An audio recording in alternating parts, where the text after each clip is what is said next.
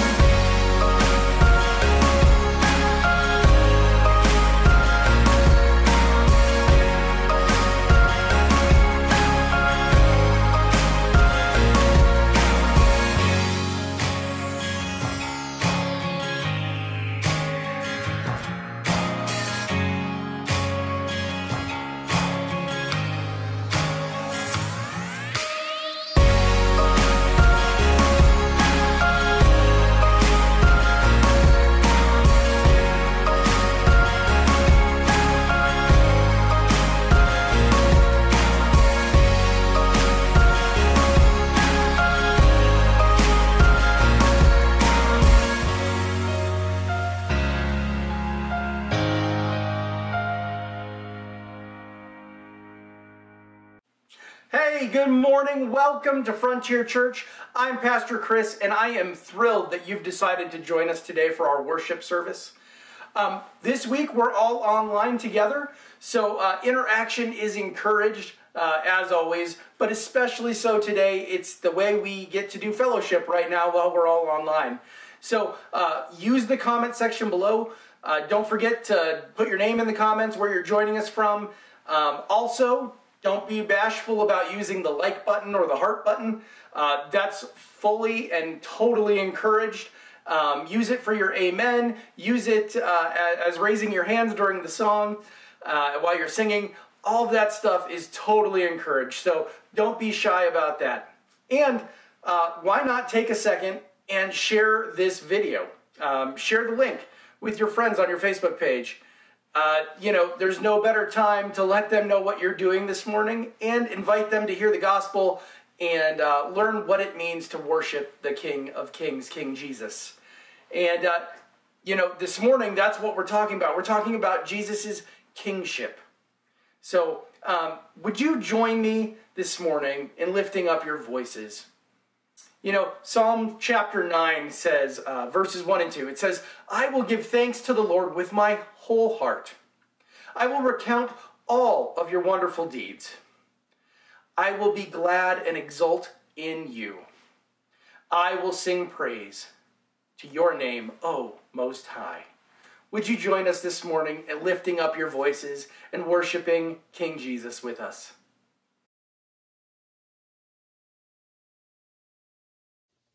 Hello, it's good to be with you this morning. I'm Patty with my son Paul, and we're excited to lead you in worship today. I was thinking of the psalm that begins, I was glad when they said unto me, let us go into the house of the Lord. So let's worship the Lord together in song, beginning with King of Kings.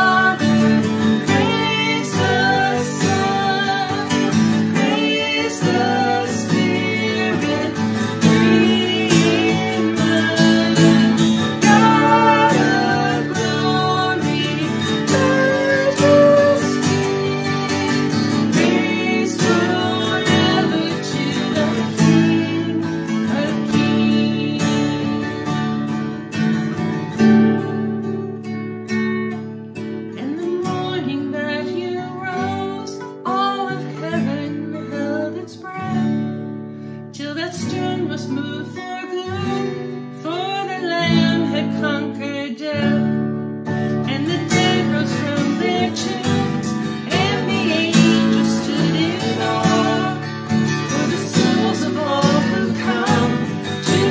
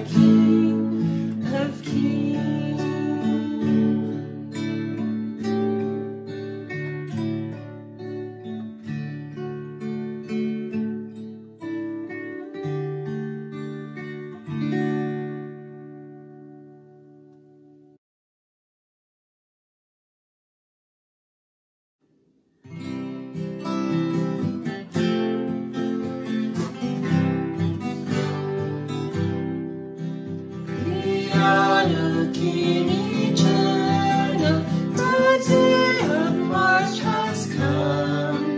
Henceforth in fields of conquest, thy dead shall be our home.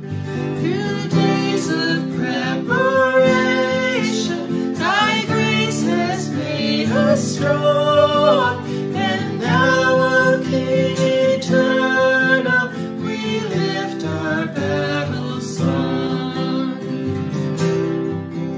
Lead on, O King eternal, till sin's fierce war shall cease, and holiness shall whisper the sweet amen of peace.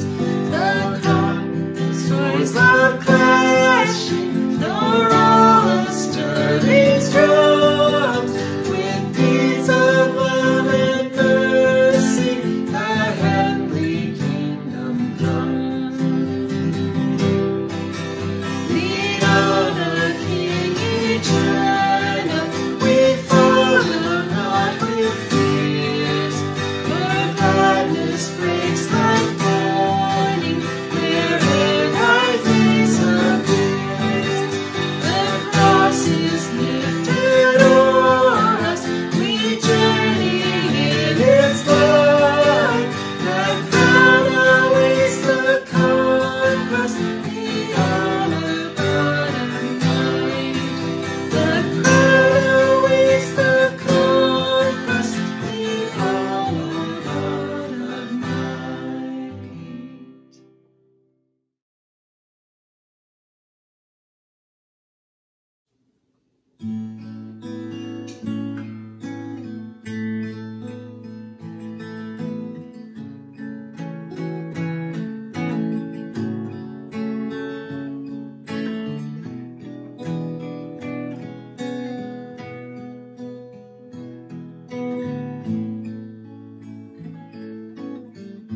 I am not skilled to understand what God has willed, what God has planned. I only know at His right hand stands one who is my Savior. I take Him at His word and deed. Christ died to save me, this I read. And in my heart I find a need of Him to be my Savior, that He would leave His place on high and come for sinful men to die. You can't exchange, so once did I. Before I knew my Savior, my Savior lives, my Savior lives, my Savior's always lived for me. My God He was, my God He is, my God is always gonna be. My Savior loves, my Savior lives, my Savior's always lived for me. My God He was, my God He is, my God is always gonna be. Yes, living, dying, let me breathe. My strength, my solace from this grief, that He who lives to be my King once died to be my Savior, that He would leave His place on high and come for sinful men to die. You can't exchange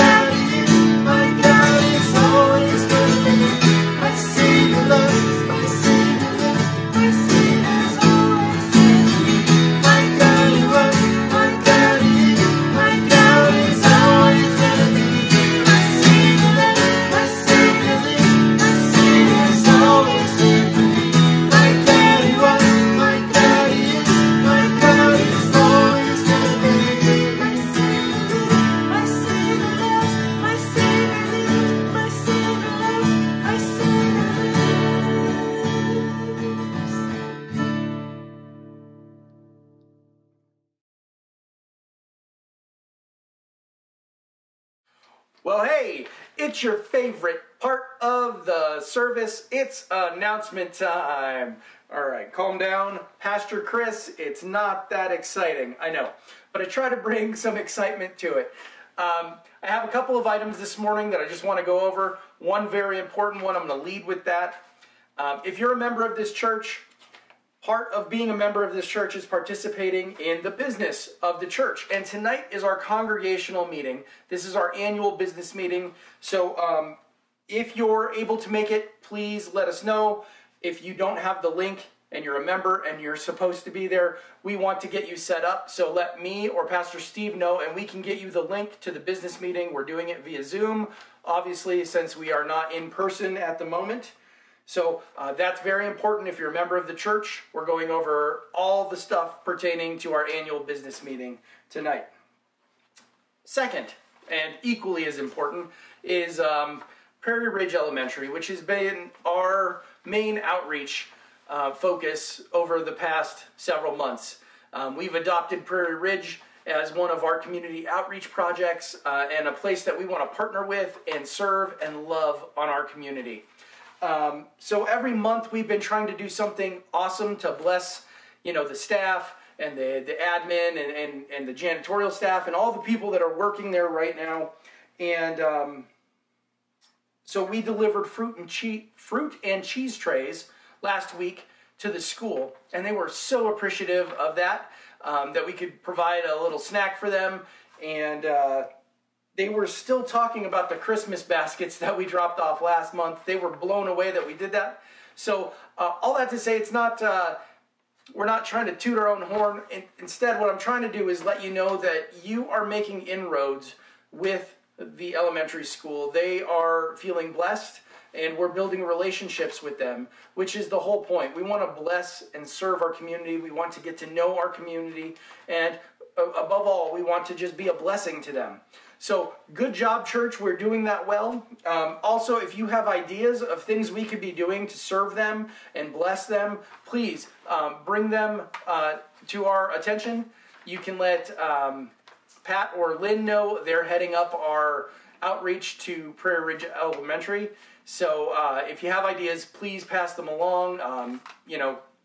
We're looking for whatever we can do. Any ways we can bless them. It takes creativity in this time of the pandemic.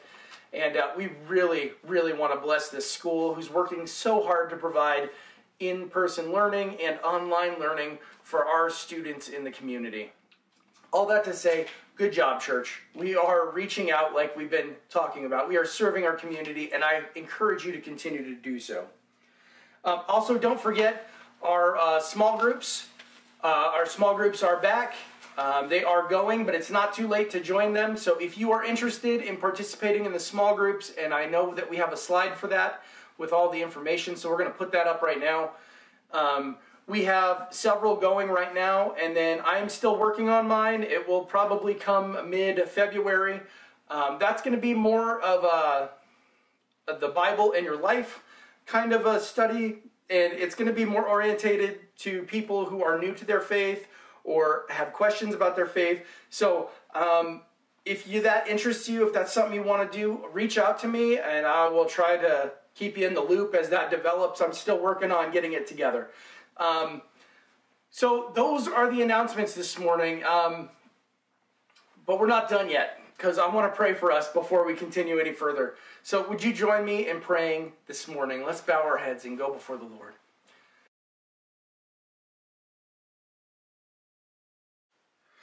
Lord, Father God, Lord, we gather this morning to worship you, to praise you, Lord.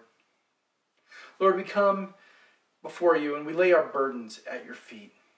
Today, this day, your Sabbath day, Lord, we come to you to find rest. We come to you to find peace. Lord, we come to you to find life. Lord, I pray this morning over each and every person joining us this morning. Lord, that our hearts would be open to the message that you have for us. Lord, that our ears would hear the challenge you have for our lives, Lord. Lord, whatever's been distracting us this week, Lord, let us refocus on you this morning. Lord, we pray for our community here at Frontier Church. We pray for the Carbon Valley, Lord. We pray for your blessing in the community. We pray for opportunities, Lord, to advance your kingdom and make your name great. Not just here in the Carbon Valley, Lord. Yes, here, because you've put us here, but not just here, Lord. Across the Front Range of Colorado, Lord. Across the United States, Lord. Across the continent, Lord. Across the world. Lord, help us look for the ways that we can be advancing your kingdom, Lord, to do your work. Lord, we submit ourselves to you today. Lord, we pray for Pastor Steve this morning as he prepares to bring the message. Lord, we pray that you would speak boldly through him, that you would speak loudly through him, Lord. And Lord, that he would be a yielded vessel to you. Lord, give us eyes to see, give us ears to hear, and give us hearts ready to receive. It's in Jesus' name I pray. Amen. Today we'll be reading Mark chapter 11, verse 27 through 33. And I'll be reading from the English Standard Version of the Bible. And they came again to Jerusalem, and as he was walking in the temple, the chief priests and the scribes and the elders came to him. And they said to him, "By what authority are you doing these things? Or who gave you the authority to do them?" And Jesus said to them, "I will ask you one question. Answer me, and I will tell you by what authority I do these things. Was the baptism of John from heaven or from man? Answer me." And they discussed it with one another, saying, "If we say from heaven, he will say, 'Why then did you not believe him?' But shall we say from man?" They were afraid of the people, for they all held that John was really a prophet. So they answered Jesus, "We do not know." And Jesus said, "Neither will I tell you by what authority I do these things." May the Lord add a blessing to the reading of his word.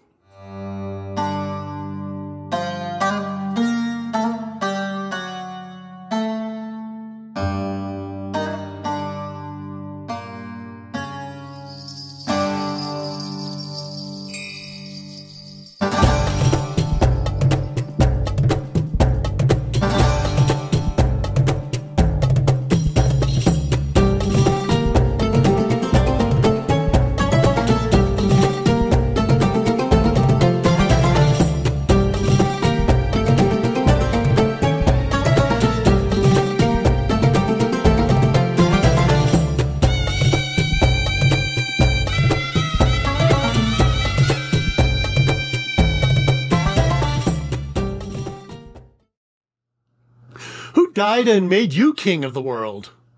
You're not the boss of me. Don't tell me what to do. Man, if I had $1 for every time I made a snotty comment like that as a younger person, I could probably afford to be your pastor for free. What is it for many of us that causes us to not respond very well to authority? I think it can be pride or stubbornness or selfishness, sometimes self-centeredness, or just a refusal to acknowledge the rightful place of authority. Well, what about Jesus? What about his authority in our lives? Do we acknowledge and recognize his authority? Last week, Pastor Chris taught us that Jesus has authority in our lives, in our churches, and over our future. Well, what gives him the right? Who made him the king? It's an important question because the answer to it will determine whether we approach Jesus' instructions as helpful hints or as marching orders. In fact, it was the very question that was asked of him in our passage for today. And I hope that we'll find, as we take a look at it this morning in Mark chapter 11 and 12, that Jesus' authority was grounded in his identity as the Son of God. As we continue on in our series, Here Comes the King, we're going down the home stretch of Mark's gospel. As I said, today we're at the end of chapter 11 and moving into chapter 12, and we see that Jesus has entered into Jerusalem. He's begun to go head to head with the Jewish religious leaders of that time to establish his rightful authority over God's kingdom and to convince the people that God's kingdom is not an earthly kingdom and that it would be like no other kingdom that they had ever seen or heard about. And as he did that, there was a tension that arose, a tension between himself and the religious leaders that culminated in his death, a death that played right into God's plan. So far, Jesus has traveled to Jerusalem. He's there. He's going to celebrate the Passover.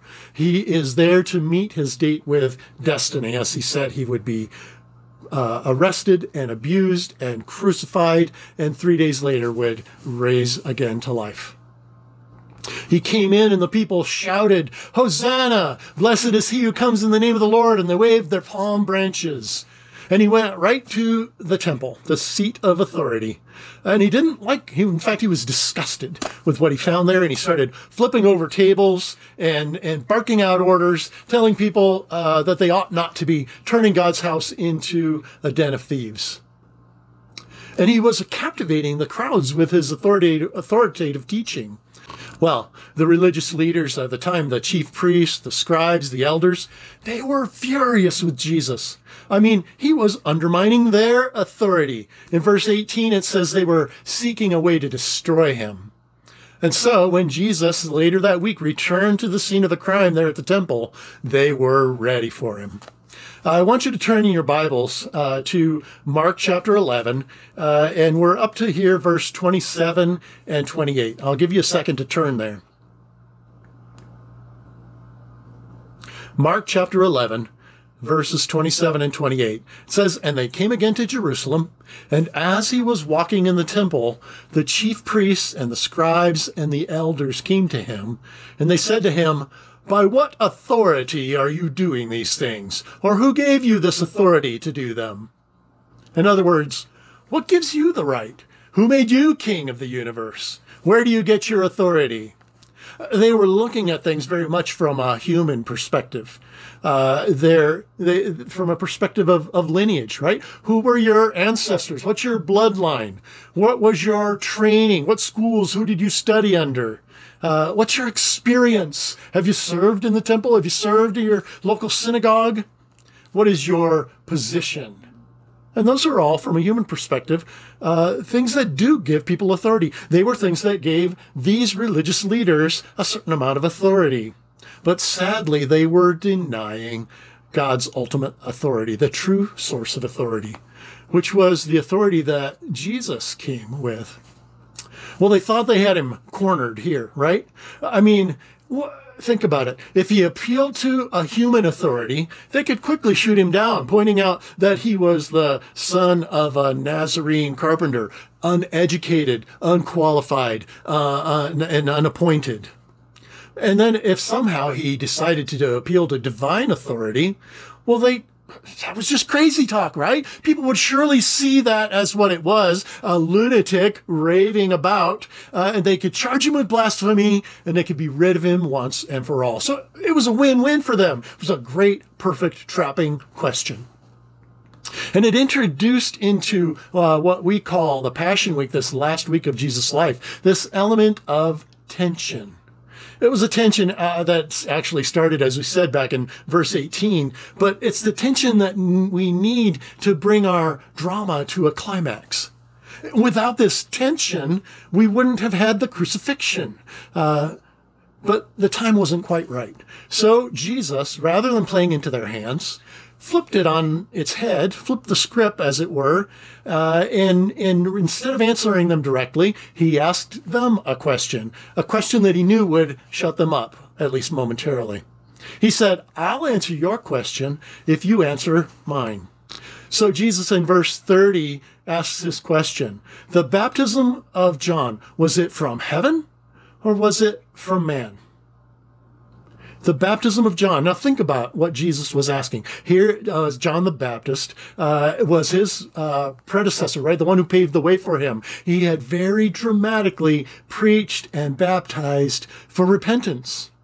Repentance from the status quo, which didn't speak well for what these religious leaders had been teaching and the ways that they had been leading. In fact, when the Pharisees and the Sadducees, some of the religious leaders of the time, came to see what was going on with John, he called them a brood of vipers, right? And indicated that they would be recipients of God's wrath.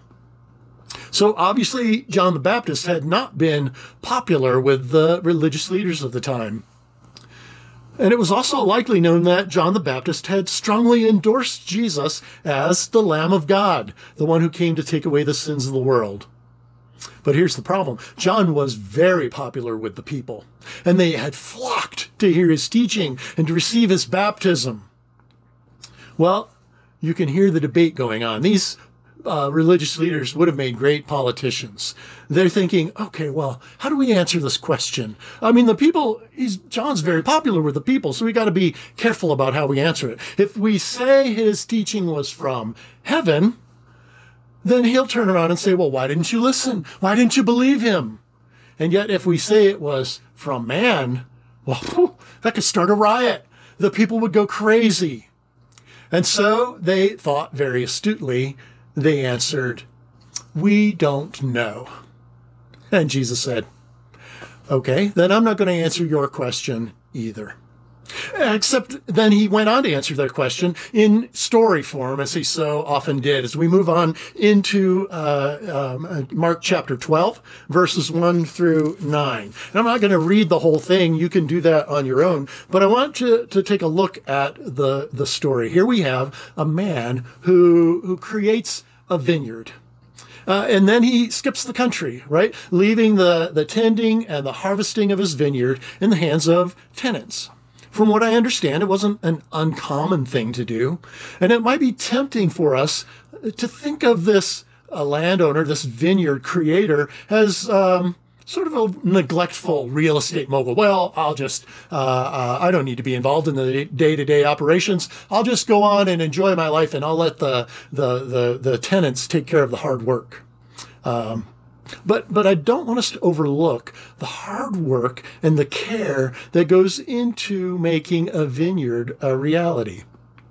This week I had the opportunity to catch up with an old friend from high school, Russ Langord. And it turns out that Russ, who I haven't spoken to in 30 years, has a vineyard. He works for a vineyard, and then he has his own vineyard and a wine company. And so I reached out to Russ and I asked him, what's involved? How much work is involved? How does it compare the work of creating the vineyard versus the work of maintaining the vineyard? And he confirmed what I thought I knew, that it's not even close. The bulk of the work goes into the planting, the getting ready, the preparations for the vineyard, and then the patience to wait. Look at what it says here. This landowner, he built the fence around. He obviously had to plant the vines for the vineyard. He dug the pit for the wine press. He built a tower so they could keep watch and make sure that no one was coming in and stealing their crop. and nurtured those grapevines, pruning them just right to get the fruit to the point where it would come out. Russ tells me it takes at least 3 years before you even begin to see, and then a few more years after that before you really begin to see a bumper crop of grapes coming out of your vineyard. And so the landowner had done the work. He had created this vineyard. This was his labor of love, his baby, and he left it and entrusted it into the care of people he trusted to then take care of it, keep it watered and pruned, and then to harvest those grapes. And it was his right then to come back and ask for a portion of those as the landowner. Well, evidently, for these tenants, it was out of sight, out of mind, right? The owner was long gone, and they began to feel some ownership, some rights in what happened with the harvest of this vineyard crop. And so the owner sent one servant after another back to try to collect his rightful share of this crop. And the tenants rejected them, refused to acknowledge the authority with which these servants came from the owner. One by one, these servants were turned away. They were beaten. They were battered. They were humiliated. Some were even killed. So finally, the landowner decides to send his own beloved son. Surely they'll respect my son. Surely they will recognize and acknowledge the authority of my son. But these tenants conspired together and thought somehow, if we eliminate the son, then we'll be next in line to inherit the vineyard. And so, as we see in verse 8, they took him and they killed him and they threw him out of the vineyard. And Jesus asked the question, what will the owner of the vineyard do? He'll destroy those tenants and he'll give the vineyard to others, right? I love Matthew's version of this story, where he let the people who were listening give the answer, and they said, he'll put those wretches to a miserable death, and he'll let the vineyard out to other tenants who will give him the fruits in their seasons. And that brings us to the first point I want us to pay attention to today, and that is failure to acknowledge the authority of the Son is a recipe for disaster. Failure to acknowledge the authority of the Son is a recipe for disaster. Now, we've said that Jesus' authority is grounded in his identity as the Son of God. And it's pretty clear to us as we look at this parable with 20/20 hindsight, what the meaning of the parable is, right? The vineyard was a well-known metaphor for Israel, God's people. God as creator, defender, provider for his people is the vineyard owner. And there's a clear connection with this parable and what we might see in Isaiah chapter 5 in the beginning, where there's a vineyard owner who creates a vineyard with love and care, the same way this vineyard owner did. The difference is in Isaiah 5, it was the vineyard itself that refused to produce. But here it's those who were put in charge, those charged with caring for the vineyard, in this case, the Jewish religious leaders, who were preventing the owner from enjoying the fruit of the vineyard. They had led God's people so far astray that they couldn't even recognize his Son when he sent them to them. Even the Jewish religious leaders who had confronted Jesus understood that this parable was about them, that they were being cast in the role of the wicked tenants in this parable. In verse 12, they say, and they were seeking to arrest him, but they feared the people, for they perceived, they're pretty bright guys, they perceived that he had told the parable against them. And so they left him and went away. We can even see, as we look here at this parable, connections between the abused servants and some of the prophets that God had sent through the Old Testament, even John the Baptist himself, that God had sent to try and correct the problem, who had been abused and eliminated. And we know, of course, that the Son who came representing the authority of the Father and was also rejected and abused and killed is Jesus, of course.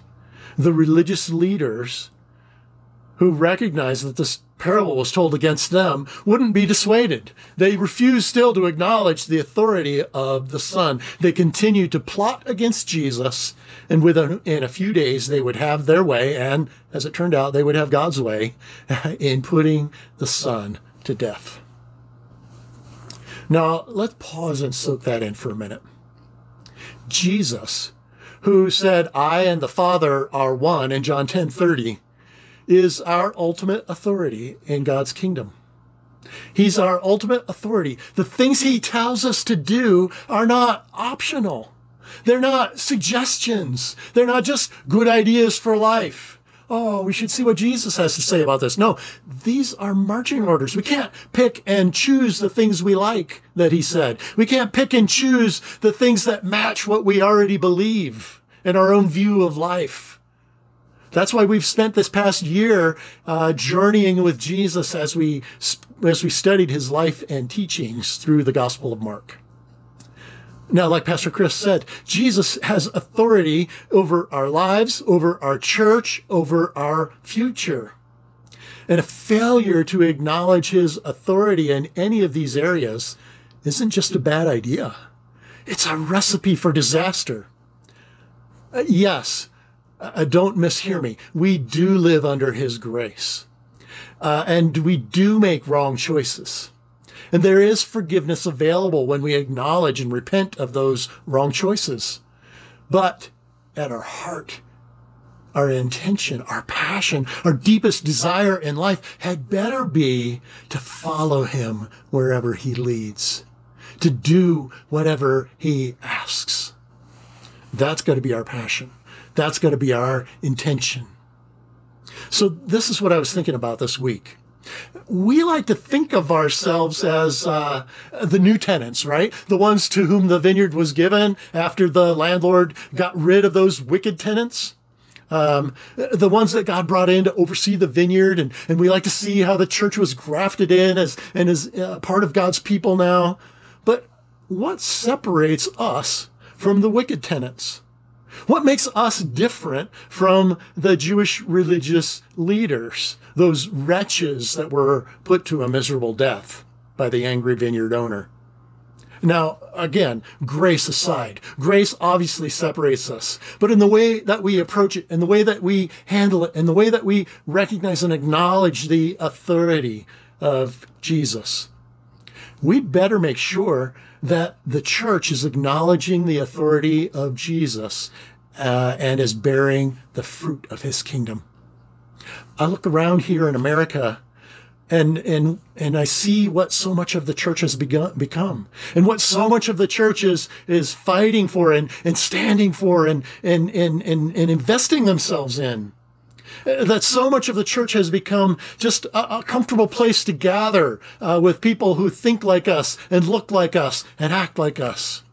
That so much of the church has become maybe a political force to be reckoned with, or at the very least, a pawn to be played. That the church has become for many a wall to hide behind as we lob grenades at the very ones that Jesus called us to lay down our lives for. I don't think that Jesus wants the church to become that. I think the church in America, as the church in America, we'd better take a look constantly. We better take a look and make sure that we know who we are serving and from whom we're taking our marching orders. Unless we want him to take away the vineyard and give it to others who will take better care of it, who will acknowledge his authority, who will seek first his kingdom and his righteousness, we'd better be in the business of repenting and humbling ourselves and surrendering to his instructions to love God and love our neighbors, to make disciples of all nations, to serve the least of these. These are the things that Jesus showed us were at his heart, and they better be at our heart too. Which brings us to the second point I want us to get from today's passage, that surrender to the authority of the Son is a recipe for hope. right? A refusal to acknowledge his authority as a recipe for disaster, but a surrender to the authority of the Son as a recipe for hope. I don't want to leave us feeling beat up, right? I'm not making specific accusations here. I don't want to give us the impression that a few bad grapes in the church will represent the whole vineyard. The kingdom of God is alive and well in the Church of Christ. The kingdom of God is alive and well in Frontier Church, Carbon Valley. But it's our responsibility to pray and to make sure that we're constantly evaluating, constantly making sure that we're seeking first his kingdom and his righteousness, that we're constantly surrendering to the authority of Jesus. You know, it's great to take a stand in the name of Christ. Let's just make sure that we're standing for the things that he wants us to stand for. Jesus ended his parable with a strict warning, but also a message of great hope for those of us who have surrendered our lives to him. Look at verses 10 and 11. It says, "Have you not read the scripture? The stone that the builders rejected has become the cornerstone. This was the Lord's doing, and it is marvelous in our eyes." Jesus is quoting a scripture from Psalm 118, which was recognized as a prophetic messianic psalm, that this stone would be rejected, but would become the cornerstone. The stone didn't cease to exist because it was rejected. The stone didn't become any less important. In fact, because it was rejected, it lived on bigger, stronger, and with greater purpose. The fact that the Jewish religious leaders, those who were given the responsibility and the privilege to care for and protect God's people, to lead God's people, just because they rejected the authority of the Son does not mean that the Son lost his authority. It doesn't mean that the kingdom came to an end.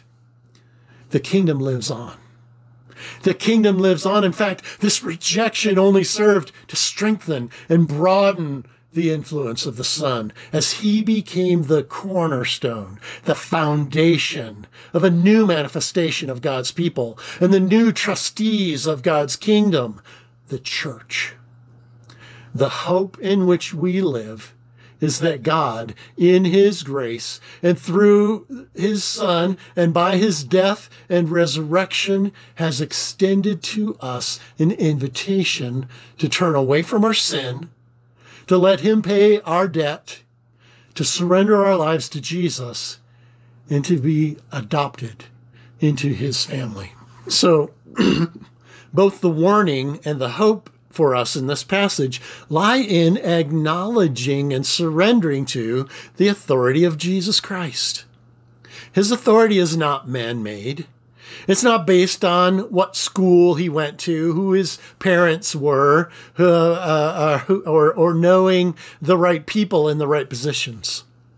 Jesus' authority is grounded in his identity as the Son of God. So, if Jesus is the ultimate authority in our life, in our church, in our future, there's a few things that we should be doing. First of all, we must always work to be as familiar as possible with him and his ways. Be as familiar as possible with him and his ways and his instructions. And how do we do that?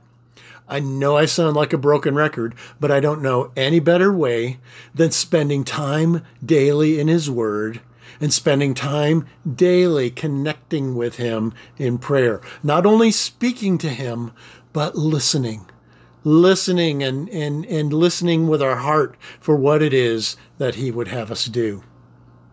That leads to the thing number 2. Thing number 2 is check with him on every decision. Check with him on every decision. Now, there may be some things where God allows us to follow our preference, to use human reasoning to make a good decision. But we should always check with him. Sometimes the things he wants us to do don't make sense from a human perspective. Sometimes the things he wants us to do might not be what we think is in our best interest. but he lays out his will for us in his word, and he speaks to our heart through his Holy Spirit, and he helps us to make decisions based on his will. So work to be as familiar as possible with him and his ways. Second, check with him on every decision. And number 3, evaluate regularly to make sure you're not going the wrong direction. Evaluate regularly to make sure you're not going the wrong direction. We should be doing that in our lives. We should be doing that together as a church. And we can do that in a number of ways, right? We can evaluate the things we're doing, the things we're teaching, the things the ways that we're discipling people, the programs we're involved in, and make sure that we are doing the things that he laid out, that we are pursuing the values of his kingdom, that we are seeking first his kingdom, that we are working to make disciples of all nations, that we are loving our neighbor as we love ourselves, and that we are serving and loving the least of these. That's what I want to be doing in my life. That's what we want to be doing as Frontier Church Carbon Valley. So who made him king of the world? God did, right? Jesus' authority is grounded in his identity as the Son of God.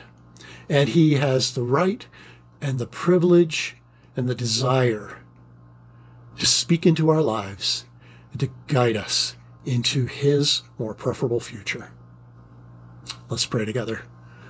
Lord Jesus, we thank you that you are our Savior, and we want you to always be our Lord. We want to acknowledge and surrender to your kingship, to your authority, to your desires. We want to be doing the things that you want us to do. We want to be about your business. We want to serve you. We want to be your hands and feet in the world. We want to represent you well. We want our words and our actions and our thoughts to bring you glory and honor and praise.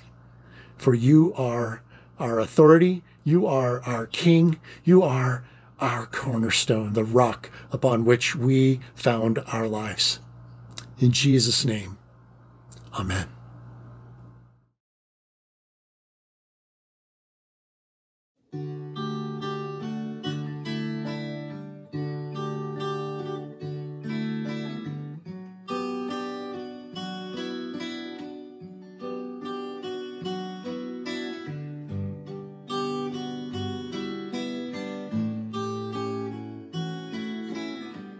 My hope is built on nothing less than Jesus' blood and righteousness. I dare not trust the sweetest frame, but wholly trust in Jesus' name.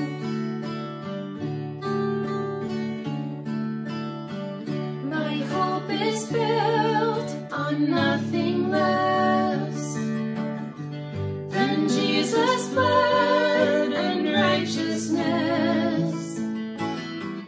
I dare not trust the sweetest frame, but wholly trust in Jesus' name.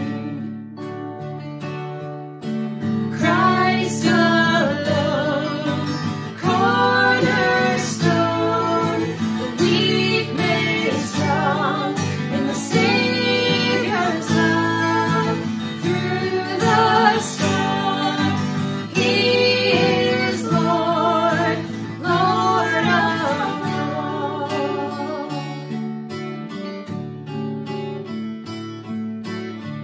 When darkness seems to hide his face, I rest on his unchanging grace.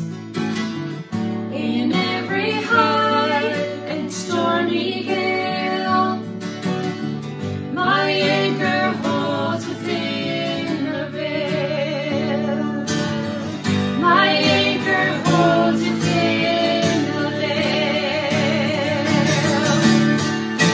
Christ alone, cornerstone,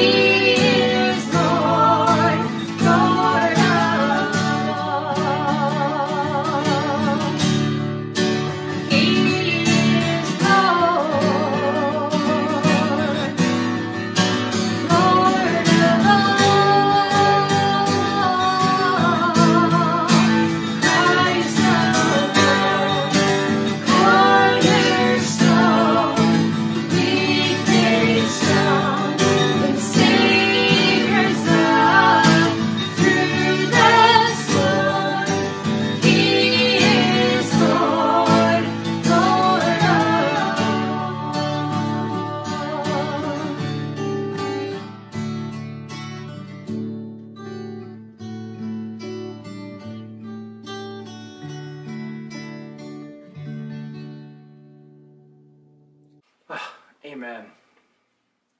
Indeed, Jesus is our cornerstone. As we go out into the world this week, would you join me in our benediction today? Our benediction is from 1 Timothy 1:17. Read along with me, if you will. We are committed, multiplying followers of Jesus Christ, reaching up, reaching in, and reaching out. To the King of the ages, immortal, invisible, the only God, be honor and glory forever and ever. Amen. Go in peace and be blessed.